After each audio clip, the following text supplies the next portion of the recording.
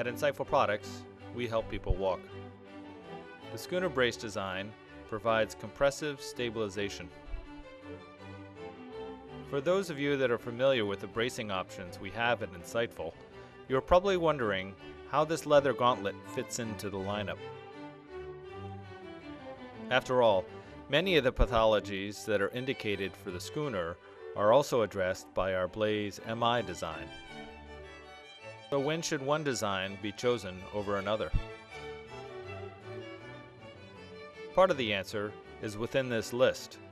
The primary contenders for the Schooner are those with ankle arthritis or DJD. But what about those who have posterior tib? If the patient can tolerate good correction, the Blaze MI design is better. It has a more rigid frame and will not be as forgiving. The Blaze brace may not be appropriate for those with fragile skin and/or bony prominences. That's where the Schooner brace can provide the practitioner with success. One of the primary benefits of the Schooner is in its ability to provide compression. It's the squeezing of the mid-tarsal area that separates the facets and can provide relief from painful grinding of the tarsal bones. Like the Blaze MI, the Schooner design also seeks to achieve the derotation of the tibial talus mortis, but this is less of an emphasis, and the Schooner does not utilize the corrective ST pad. Part of the challenge we have with controlling midfoot architectural breakdown is with the management of the 5 bony bad boys of the medial column: the medial malleolus, talar head, navicular, cuneiform, and the base of the first ray. Judging by the shape and the distance from the medial malleolus and from the first metatarsal head, it looks like this apex is the navicular. Since it is a circumferential corrective system and hammocks from the structure on the lateral side, the Schooner design allows for a medial column cutout. Rather than going with a padded tongue, we chose a thin design. This is an acknowledgement that wrinkles will occur, but we felt that having less bulk on the instep was an advantage. Like the Blaze MI design, we take advantage of the fact that plastic under the 5th ray is unnecessary. A 5th ray cutout offers corrective opportunities and improves shoe fitting. Control of the forefoot is an important element of rotational management in the transverse plane.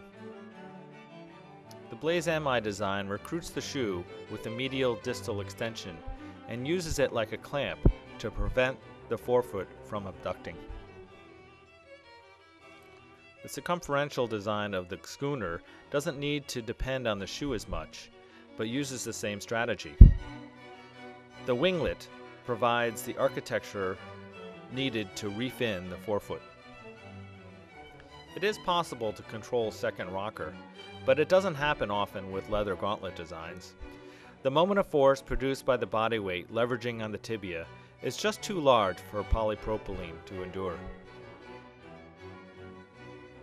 At first, we made the mistake of ignoring this fact and called our design compressive immobilization. This was rectified, and we realized that stabilization is a more accurate word for the benefit that is delivered. With the Blaze brace, the arch strap is anchored to a non-movable portion of the brace so that the effectiveness of the strap is not eliminated during dorsiflexion. With the goal of maintaining tension on the arch strap, the Schooner's flex point was set at the forefoot, therefore preserving the correctional benefit of the arch strap. Most leather gauntlet designs have a flex point near the ankle. Locating the origin and the anchor points behind the flex point is key to decent efficacy of the arch strap. Manufacturing protocol for the integrated arch strap was not easily negotiated, but the result produces a functional and neat solution. This is a strange shot, but it shows the inside of a Schooner, and you can see that there is no strap to get in the way of the foot as it enters the brace. It is clear to those that have worked with patients with these type of leather gauntlets that donning these types of braces can nearly be impossible for the physically disabled. In consideration of that, we provide two features that help. The use of the finger loop is self-evident, but the lacing system is worth talking more about. Speed lacing is a term used for the small D-loops that replace the eyelets. These have a very low coefficient of friction and allow the lace to slide through easily. The top closures are hooks, since they offer immediate and complete availability of lace. This allows the lower portion to open fully for ease of donning. Flat laces lay flat and take up less bulk, but the real value is in the fact that they maintain their knots better. Speed laces also afford easier tightening and therefore better compression.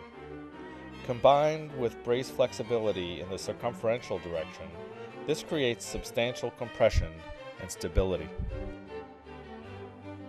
The lateral malar window reduces the need for adjustments and provides the lateral structure from which we can support the medial side. These design features combine to create the Schooner CS, which provides superior compression and stability for the foot and ankle.